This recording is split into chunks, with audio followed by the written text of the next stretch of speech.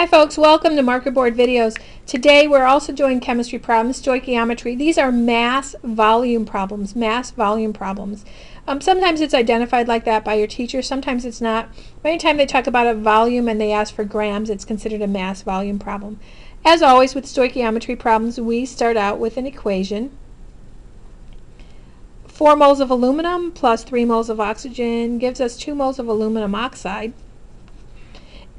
Excuse me, and the second thing I guess we want to do is we want to check and make sure it's balanced. 4 aluminums, 6 oxygen, so I'm good. Now, I know these are mass volume problems, so I'm going to read the problem. It says, calculate the volume of oxygen gas, so we need X number of liters, that's a volume, required to react with 50 grams of aluminum. So I have 50 grams of aluminum at STP. Okay, so aluminum's the only thing that maybe, I think I'm going to need the mass of both of these. So I just looked up aluminum. I see that it's 27 grams per mole. And oxygen is 16 grams per mole, but this is a diatomic molecule. It's O2. So it's 16 plus 16, it's 32 grams per mole. Not sure how we're going to handle this problem yet, but I know we do the same thing every time, and that is that we start out with what we know. I know I have 50 grams of aluminum, and I know I want to get to liters of oxygen. I can't go from grams to liters. I have to go from grams to moles. So first thing I need to know is how many moles is that? And there's 27 grams. 27 goes next to the G for every mole. And if I take my calculator, I have 50 divided by 27. That tells me there's 1.852 moles of aluminum. Not what I was looking for, but I'm on the right track. 1.852 moles of aluminum. I want to get rid of moles of aluminum, and I want to have moles of oxygen. Anytime you have moles over moles, you ignore everything else and you just look at your equation. Next to the moles of aluminum, I had a 4.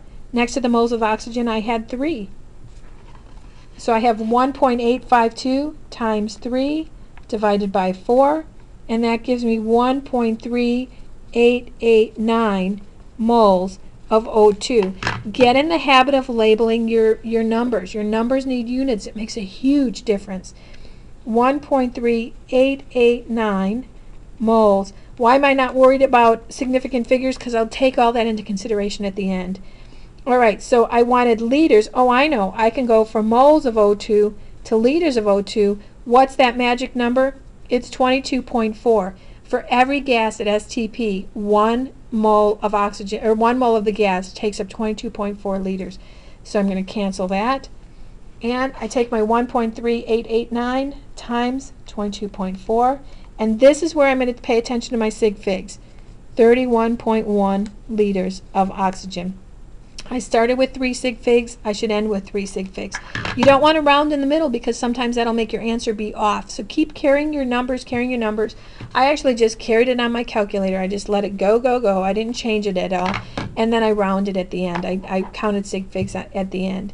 So those are your mass volume problems. Anytime you have grams, you're going to need a periodic table. Anytime you have volume liters, you're going to use 22.4. And anytime it says mole over mole, you use your original equation. Don't worry about any of the information that was given. If you have any questions or need additional clarification, please email me or leave a comment on this video, and it will email me automatically, and I'd be happy to help. Have a great day. Thanks.